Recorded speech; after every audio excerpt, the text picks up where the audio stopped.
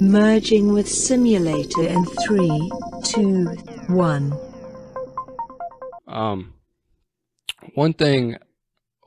One subject I was excited to talk to you about, because this has been up for debate for quite some time now, is the whole area around HHC, the alt cannabinoid, and drug testing. And just so, like, a basic overview, and then I'm going to let you correct me and fill in the gaps, because you were obviously very fucking educated when it comes to these things, and I love it. But from what I understand with HHC, right? So if you were consuming HHC by itself, and you're not consuming any other cannabinoid products, it can make you fail.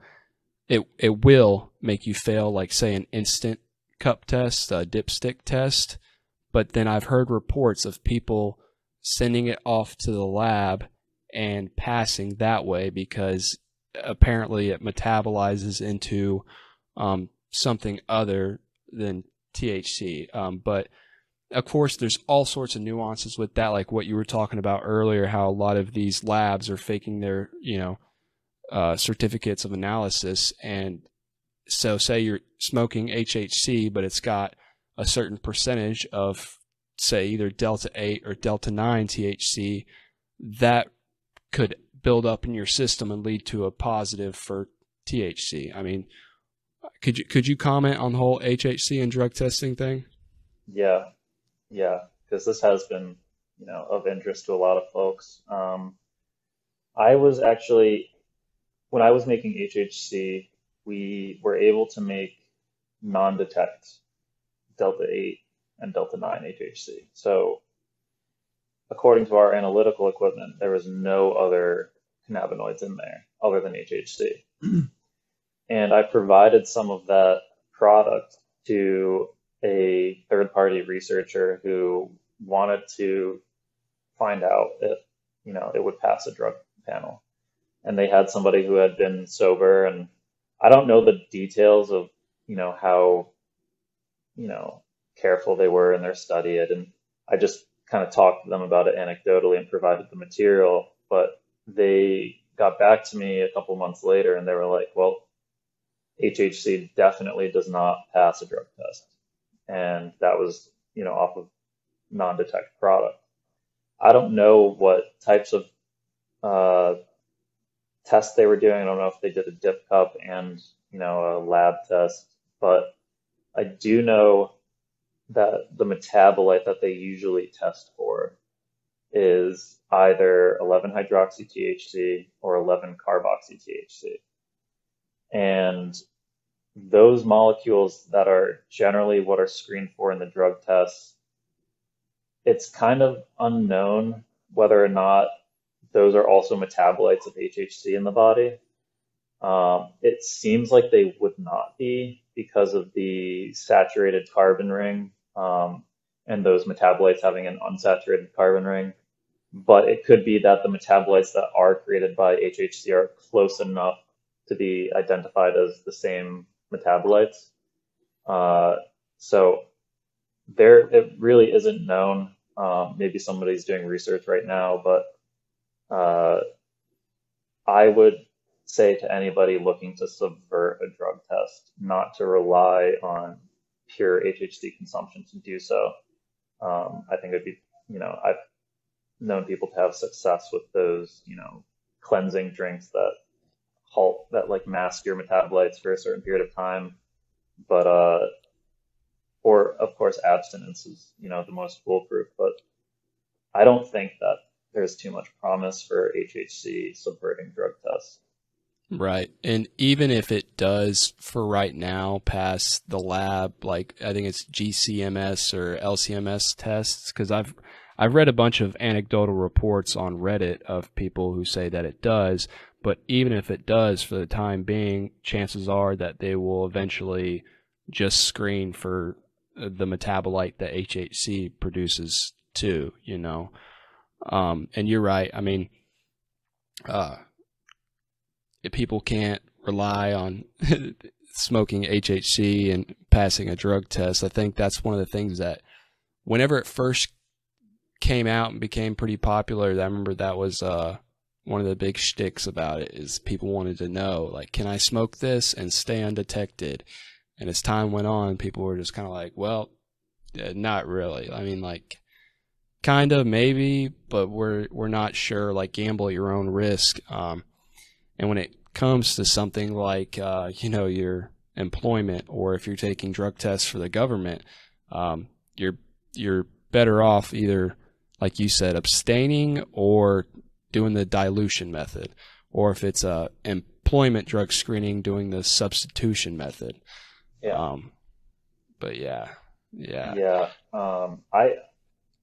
I like to be a little more optimistic and think that maybe down the road, not too far down the road, cannabinoids are not going to be an issue in terms of employment. I think it's a matter of time before the federal government changes the scheduling of cannabis and its cannabinoids.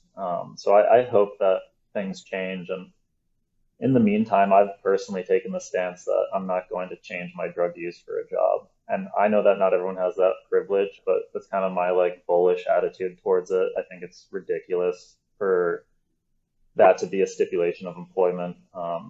It really bothers me. But again, like, not everyone can make that choice for themselves, but I hope that someday they can.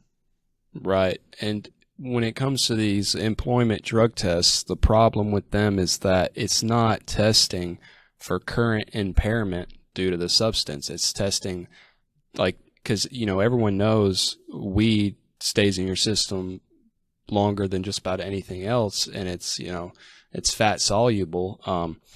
So, you take this employment drug screen, and if you smoked weed, 2.5 weeks ago, when you were at home by yourself in the afternoon, you could potentially not get the job or get fired for that. It's like, that was a substance that I chose to consume on my own time.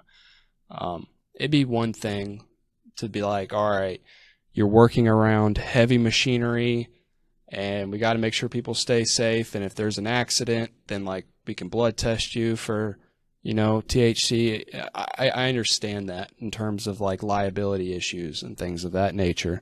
But, yeah, I think it's absurd as well, man. People, the way I see it, and, I understand too that not everyone has this privilege, and I completely get that. But the way I see it is that, yeah, I'm with you. I don't want to work for an employer who's going to look at, well, he has THC in his system, he can't work for us. It's like there's so much more to a person than what, drugs they choose to consume. Like, there's more to a person. There's more to what someone's saying than just the language they're using. Like when you interview at a job, you can get a general feel for people and a vibe from them. And I would way rather, if I was an employer, go off the dude who I think is, would get along well with everybody, who is, a self-starter, who is, passionate about the mission you got going on, yada, yada, yada, over, well, this guy smokes weed. So, like, yeah, it's a weird residual thing that is left over from, our society having demonized these things for so long. But me and you were lucky enough, I guess, to live in the time where we're going to get to see that all turn around. And I agree. I think it's just a matter of time before it's not something that, your employment hinges on. Yeah. Have you ever read P-Cal? Oh, by Shulgin? Yeah. No, I haven't read it. No, I've heard of it. Well, to anybody listening to this, it's either the prelogue or the foreword of that book is Shulgin's argument against the war on drugs and drug testing and all this stuff. And it's the most succinct and professional and readable argument against the war on drugs I've ever seen. And I highly recommend to anybody who is interested in that topic to just read that prelogue, and it's available on Arrowhead, so you can get it online. But yeah, it sums up my feelings very well, and I'm glad that that's out there. So highly recommend. Yeah, I'm gonna have to check that out, man. I've wanted to read that book for a long time. I don't know why I haven't yet. I got a whole bookshelf over here of stuff that I've started, and some of it I haven't finished, some of it I have. But I'm gonna have to get that one. He also has T-Call too, the tryptamines I have known and loved, right? Yeah. And have you ever read The Doors of Perception, Aldous Huxley? I like he does it a little more poetically, but I like his argument, or what he kind of says about the whole war on drugs and drug use, and he basically says that the answer isn't by closing off current chemical doorways. It's by opening up new, less harmful ones. Yeah, I love that. I love that book. But